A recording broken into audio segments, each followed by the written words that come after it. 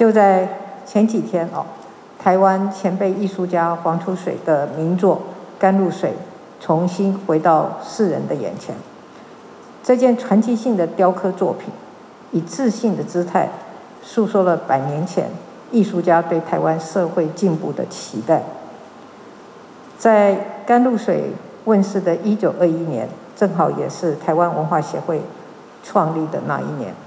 今天我们在这里纪念文协100年，很巧合的，这一场纪念会的场地，就是我们现在在的这个场地，也收藏着黄土水的最后的一座水牛群像。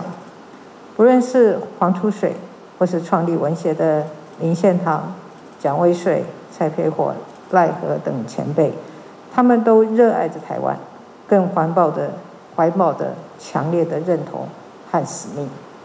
直到100年后的今天，黄土水所期待的艺术上的福尔摩沙时代，文学所主张的台湾是台湾人的台湾，以及世界的台湾，这些信念都提醒着台湾人民要有自信。今天我们不只是纪念一个团体或是一个年代，更要延续他们的精神，持续让台湾的文化能做为推动台湾一个进步的力量。文化有活力，国家就有力量。过去这几年来，我们设立了文化内容策进院，以国家战略的高度来支持文化产业的发展。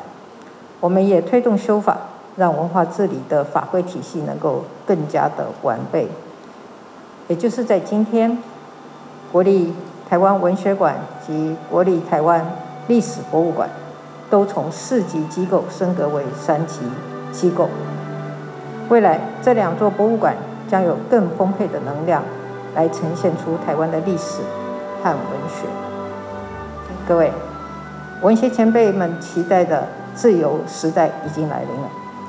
现在的台湾文化的发展和展演的形式不再受到政府的禁止，人民的言论和表达自由也受到了保障。唯有自由的人才能飞翔。我们感念前人的付出，成就了今天的台湾。让我们一起为世界的台湾继续团结努力。谢谢大家。